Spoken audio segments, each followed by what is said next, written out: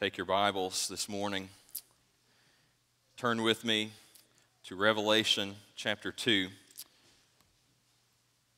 Revelation chapter 2, as we are continuing in this series through the letters to the churches there in Revelation chapter 2 and chapter 3 this morning. You remember as we were doing this, you can look up on the screen here and the banners behind me. You remember that in 2018, we are focusing on the theme of upward and outward.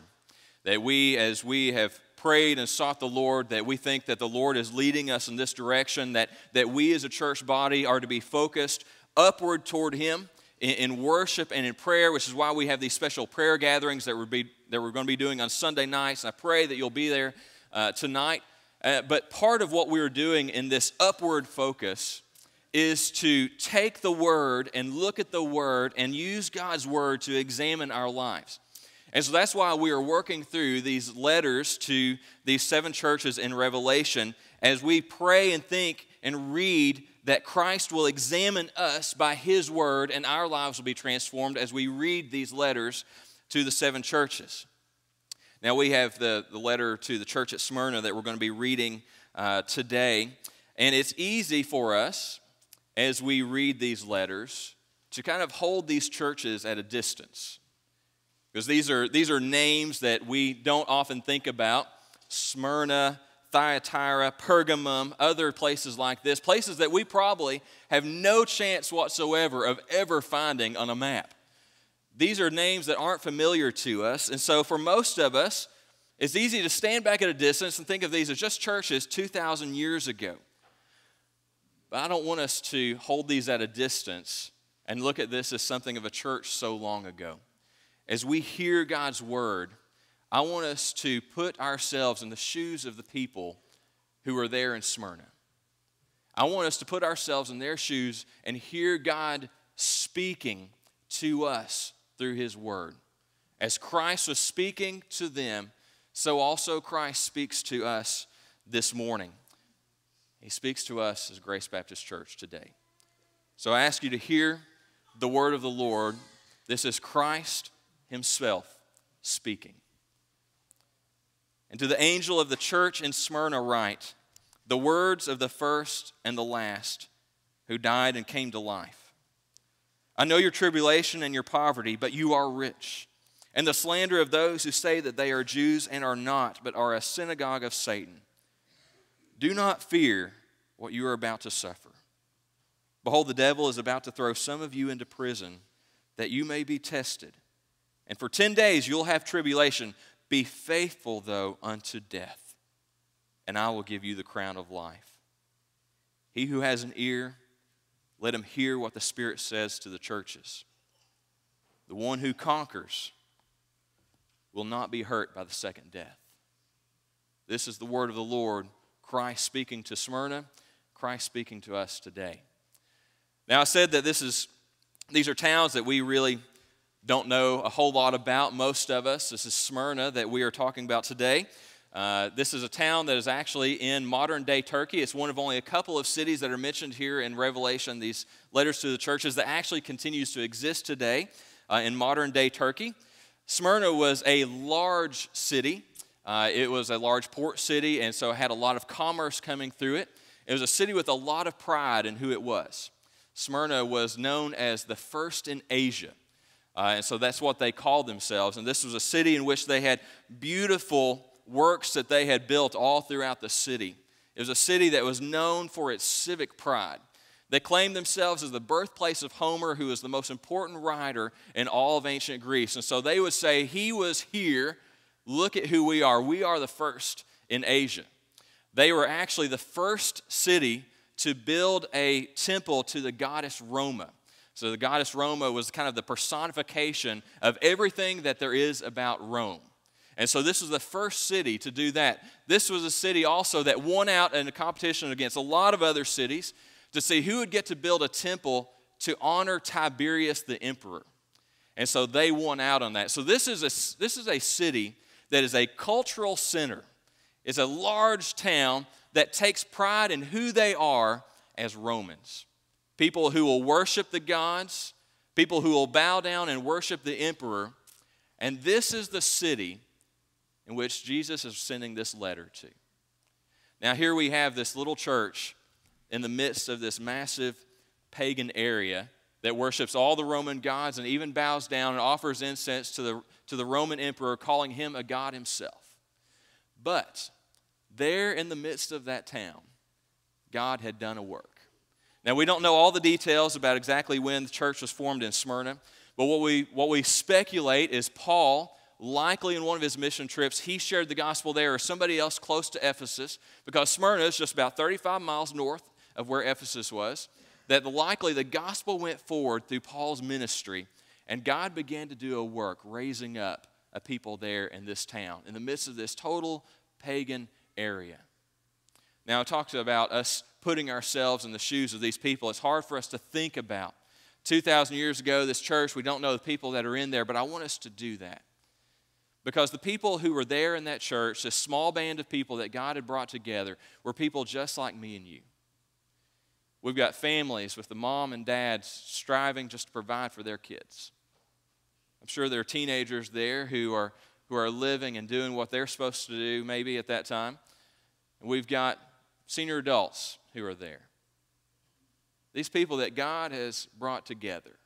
And so 2,000 years ago, there they were, separated from us by a long time, but just like us, they were people who are called out of darkness into God's marvelous light. So I want you to hear this morning about the church at Smyrna and realize that God is speaking to us as well. This is a church that was walking through suffering, walking through hardship, and yet Christ's words ring out to us today. So I want to begin this morning to looking at the text and starting out by hearing the report that Christ gives about the church. So again, look at the text with me as we hear the report that Christ gives about what is happening at the church. It says there in verse 9, it says, I know your tribulation and your poverty, but you are rich, and the slander of those who say they are Jews and are not, but are a synagogue of Satan. So it starts out by telling us that Christ here, giving this report about the church, he says, I know your tribulation. That's just a word, a generic word that means the troubles and hardships that they are facing. And so then what Jesus does next is lay out what those tribulations are. So the first thing that we see here specifically about what they're suffering is that they are experiencing poverty. Now, I know when we think about poverty, sometimes it's hard for us to grasp our minds around what that might mean. But when it's talking about poverty here, it's not talking about somebody who missed a meal one time in a week, or maybe they struggled to pay their rent one time a month of, last year. This is a people who are struggling with true poverty, in which they did not sometimes know where their next meal would come from. They did not have many possessions, and they had nothing really to claim as their own. We're talking about a people who are living in total poverty. Now, it may be that some of this poverty that they're experiencing is because of their station in life. When we look back at the early church and Acts and records of the early church, we see that the early church grew a lot among the poor in the Roman Empire. But I don't think that what is happening here is that the church of Smyrna is just a group of poor people that was saved out of their poverty. I think that they are in poverty specifically because they are followers of Christ. You see, living in this time period, most of the jobs that the people in the church would have something to do with a trade. Some kind of trade that they would do. But in order to really make a living in any kind of trade, you'd have to be a part of a trade guild, a group of people who had banded together, and they were kind of like a union of the time.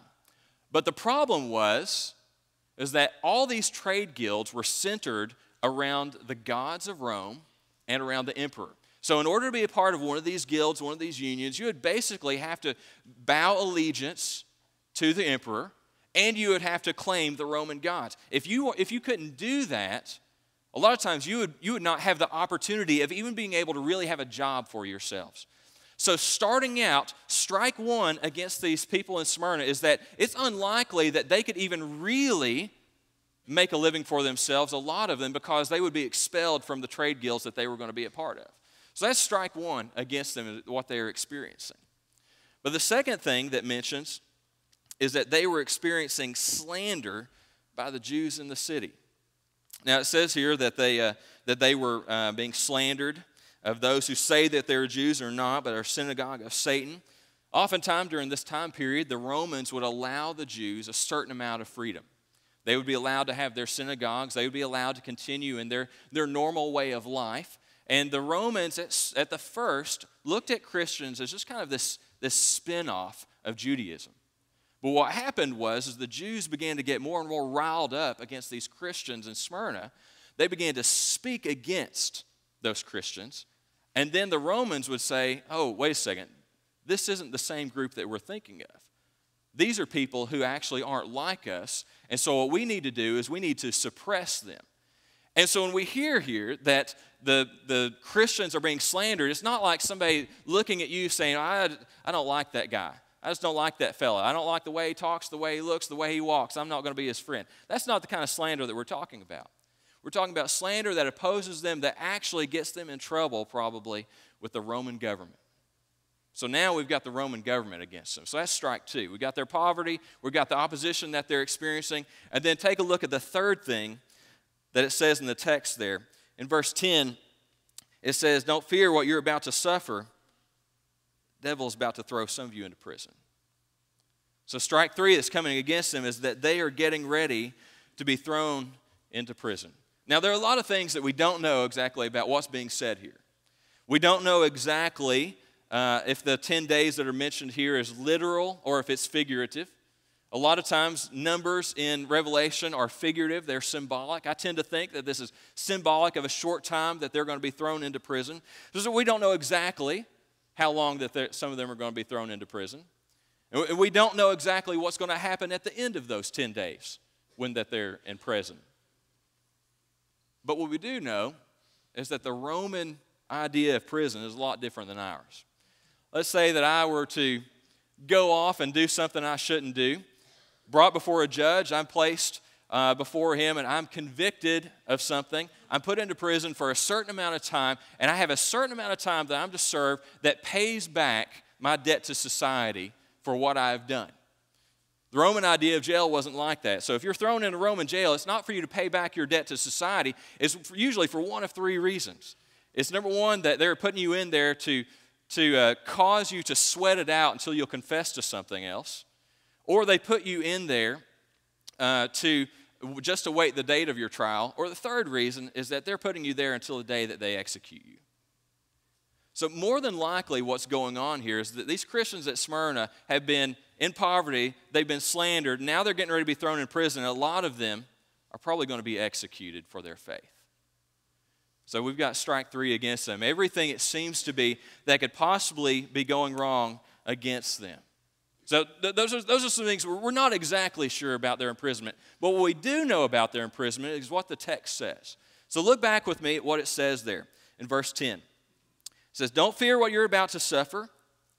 Behold, the devil is about to throw some of you into prison. Here's the reason. Listen, this is what Scripture says is the reason. That you may be tested. The reason they're going to be thrown into prison is so that they will be tested. Now, I think of testing like a fire. If there is a blazing fire, that blazing fire can destroy and consume. An arsonist who sets a fire, his job, what he is trying to do at that point, is to consume everything that blaze is going to take up and destroy. So a fire can function that way. But a fire can also function in a different way if it's under control.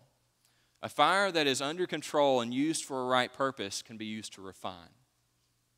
You know, you can take that same blazing fire, bring it under control, aim it at gold that is impure, and knowing what you're doing, you can actually remove the impurities from that gold so that you're left with pure gold before you.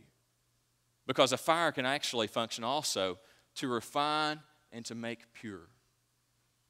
And so what we have going on are these Christians following Christ but suffering. And some of them are getting ready to be thrown into prison. And Satan's purpose for this to happen is to test them, to consume them. John 10:10 says that Satan only comes to steal, kill, and destroy. He's desiring to crush them and destroy them in their suffering cause them to curse God and die. But that is not Christ's purpose for their suffering. Christ's purpose for the suffering that they are going through is to cause them to be refined, to take them and to burn away any impurity and cause them to fix their eyes entirely on Him and see that Christ is better than the suffering that they are experiencing, to see that Christ is worth it, and so be refined by Christ for His purposes. Now, I don't know about you, but when we hear the situation that these Christians are in, it may be hard for us to identify with them. We hear about the suffering that they're going through, how they're poor, and that some of them may be dying. Our instinct is to pity them for all that they're going through, and our heart to go out for them because of what they're experiencing. They're losing everything here following Christ. But that's not how Jesus sees it. Jesus does not see it as them losing everything, but Jesus sees it as them gaining everything. Christ says that these Jews that have spoken against them, slandering them, that everything seems to be going okay for them, says they are a synagogue of Satan. But you who are suffering, you are rich. You see where it says that in the text? Jesus says, I know your tribulation. I know your poverty. I know the troubles that are coming to you and you dying, but you are rich. They may lose their homes, but they have Christ. They may lose their lives, but they have Christ. They may lose everything they have, but it is okay because they have Christ. This is good for us to see and understand, because we become so easily confused about what the world says about success and the good life versus what God says about success and the good life. This world says to live for now, gain what you can have, avoid suffering at all costs so that you can have happiness and joy right now. The gospel says Christ has died, we will suffer for Him, but it is worth it to give our lives for Christ. It is worth it, church. I want us to understand that what the world says about success is not what Christ says about success. So if we have Christ and we have nothing else, Christ looks at us and says, you are rich. We're rich, church. Do you understand that? Do you understand just how rich we are in Christ? That we have the fullness of the blessings of Christ poured out on us, our sin debt wiped away and made right with Christ. This is true riches. What a blessing that we have. So now, us today, 2,000 years later, we're putting ourselves in their shoes and thinking, now what does this have to do with us? These Christians who are experiencing so much, losing so much. Yes, we have the same Savior, but a lot of us aren't walking through the same kinds of things. What does this have to do with us? We're not being imprisoned, most of us. We're not losing our possessions or life because we're following Christ, for most of us. So here's how I want to connect us to the church at Smyrna this morning. First of all, a connection that I point out to you is that we will suffer for the sake of Christ. That if you are a believer, if you're a follower of Christ, this is something that Christ has promised. It says that it is costly to follow after Him. Hear that again. Jesus tells us over and over again in His Word, it is costly to follow Him. Take up your cross and follow after me. You may die.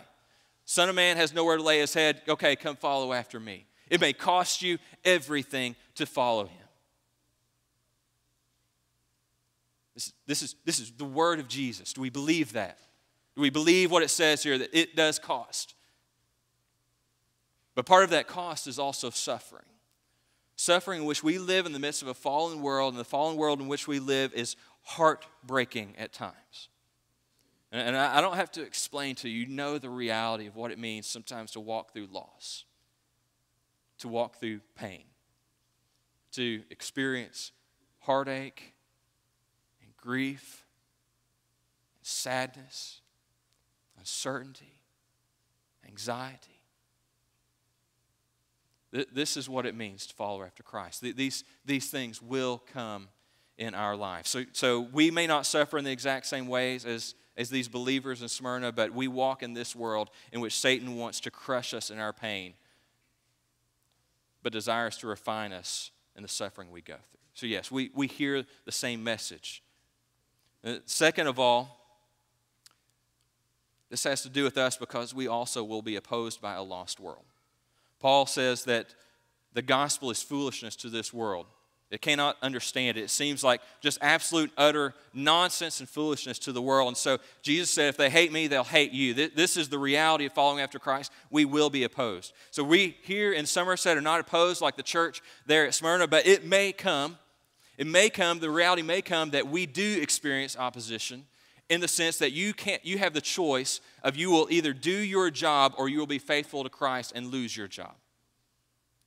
It may come that you have the choice of will you stand for what is true or will you go to be in prison.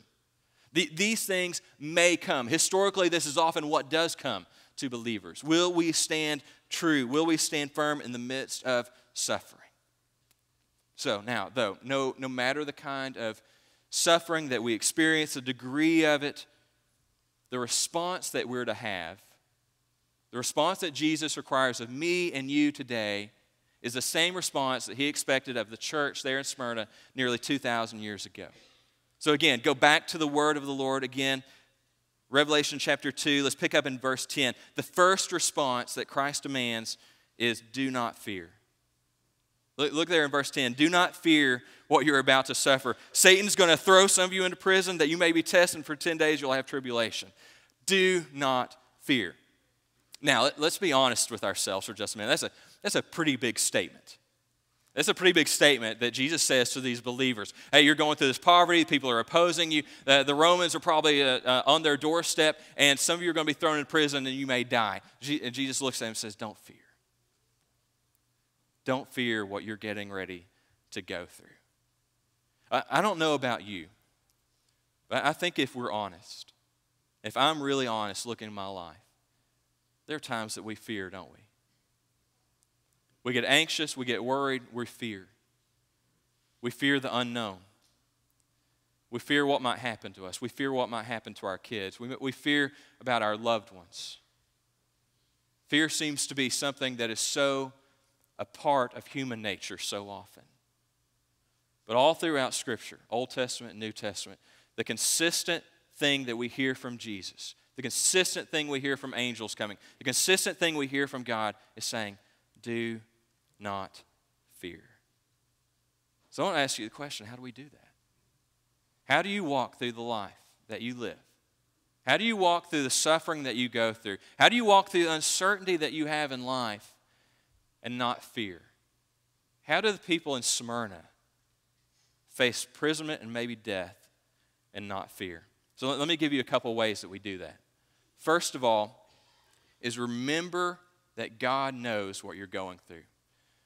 This section begins with two of the most comforting words I can imagine.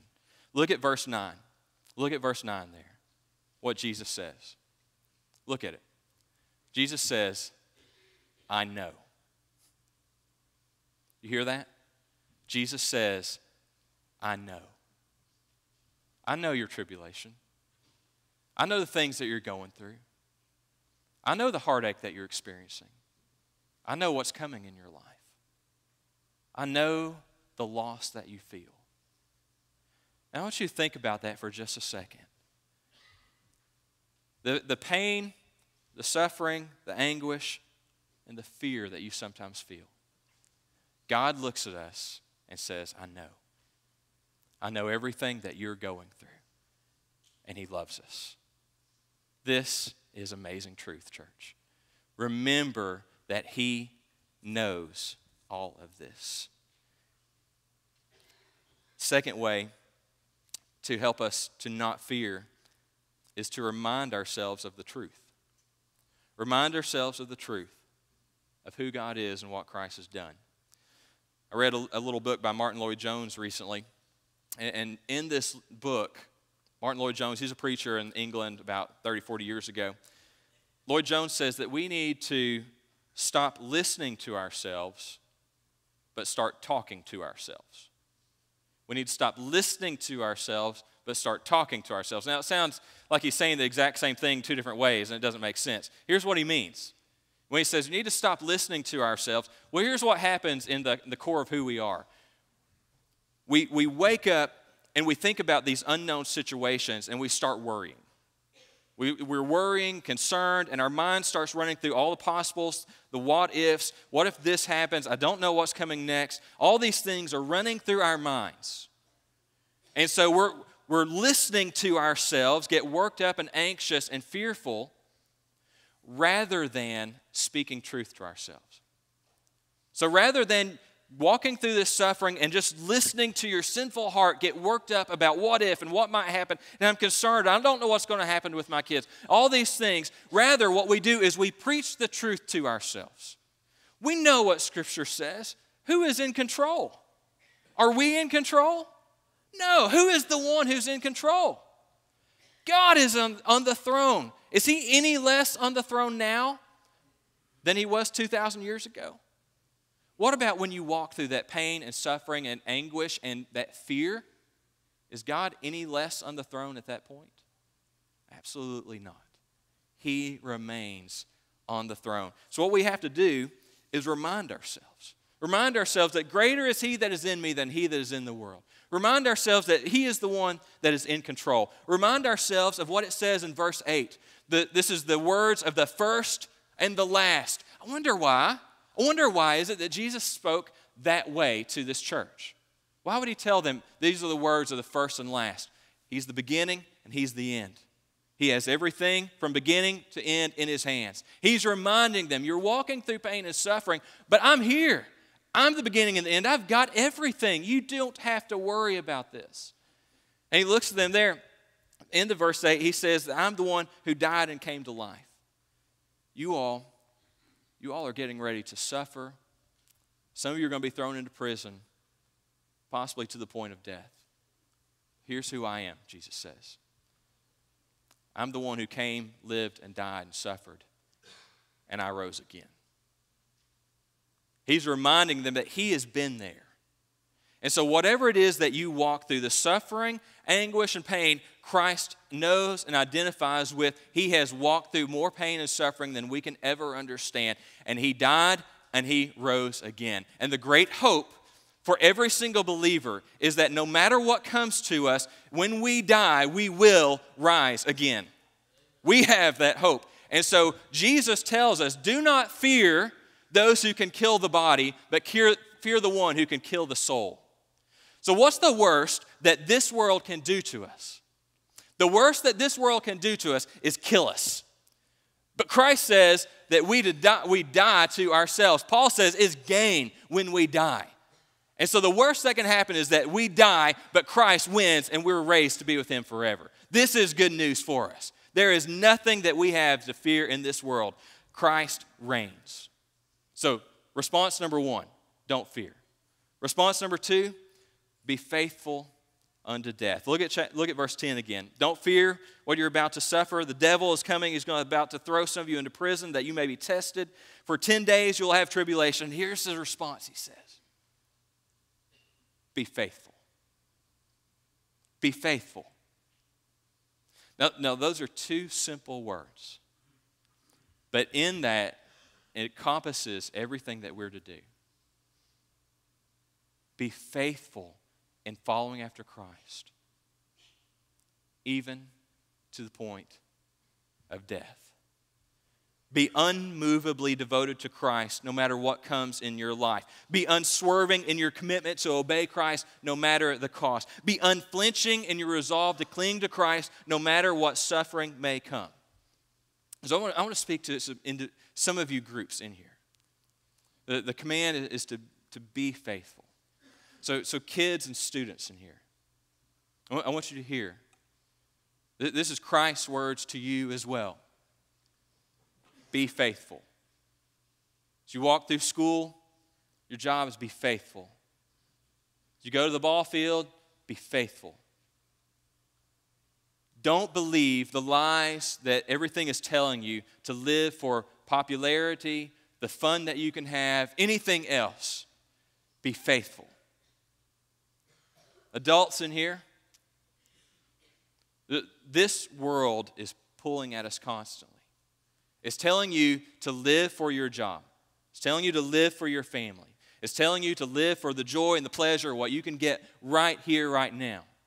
And it's seducing us to live for an American dream that is not what Christ commands. So, as you go through your day-to-day, as you go to your job, be faithful. Christ says, be faithful. As you live as families, be faithful. As you walk through singleness, be faithful. Be faithful. This is Christ's call to us. But I also want to speak to the older adults in here, some senior adults. He says, be faithful unto death.